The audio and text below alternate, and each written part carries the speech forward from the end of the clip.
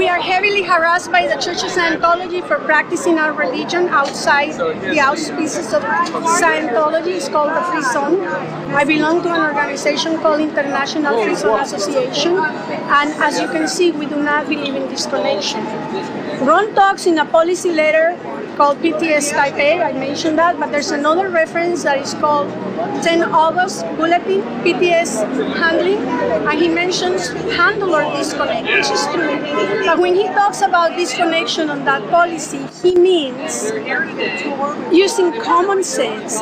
Just like you would get a restraining order from somebody who is trying to harm you or stress you, or just like the same way you will not talk to a person anymore who is harming you. That is the same thing that he refers on that 10 August Bulletin. In other words, use common sense, use your intelligence, use your judgment, and use your freedom of speech.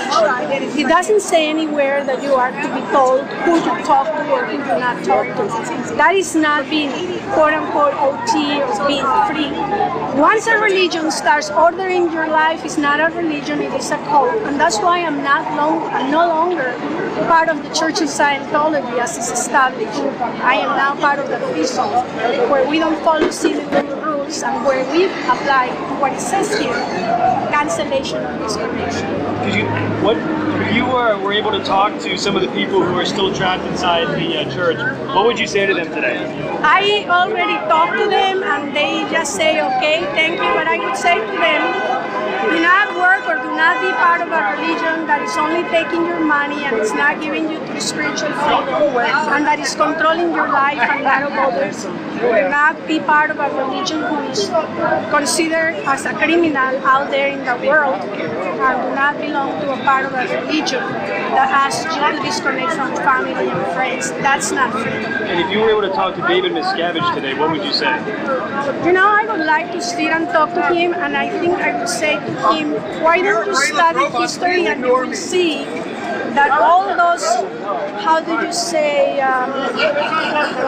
tyrants like Hitler, Fidel Castro, Stalin, Lenin, and the kings of Europe, they lost their kingdom and they lost their power because they were tyrants. And that he should study some history and learn about that. I don't have anything against him, really.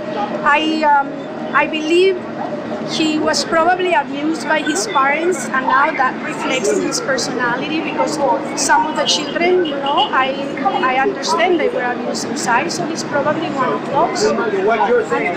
So I really feel sympathy for him. Is there anything else you'd like to add today? Yes, I would like for everybody to really, particularly Scientologists, to find the truth for themselves and not follow blindly what other people tell them. So think for yourself.